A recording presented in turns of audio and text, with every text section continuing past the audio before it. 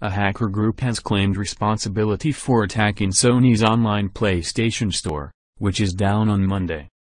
Visitors to the site are greeted with a message that says "Page not found." It's not you. It's the internet's fault. A group called Lizard Squad has taken credit for the outage, posting PSN login Lizard Squad as their Twitter status.